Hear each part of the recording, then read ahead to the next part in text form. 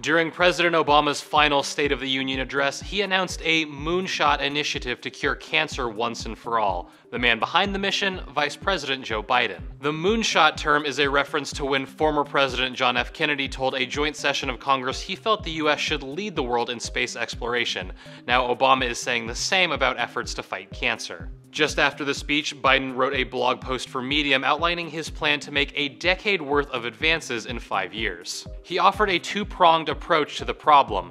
First, he pledged to contribute more funds towards research. Biden has already proved to be effective in getting more funds for public health initiatives. He was instrumental in getting an extra $264 million for the National Cancer Institute's 2016 budget as part of a $2 billion increase to the National Institutes of Health overall. Secondly, the vice president said he'd use targeted incentives to try and facilitate coordination among anti-cancer efforts in the private sector. Biden says he wants researchers to share data freely so more doctors can work collaboratively towards a solution. Next week, Biden will travel to Switzerland for the World Economic Forum, where he'll speak with international oncology experts in an effort to accelerate research.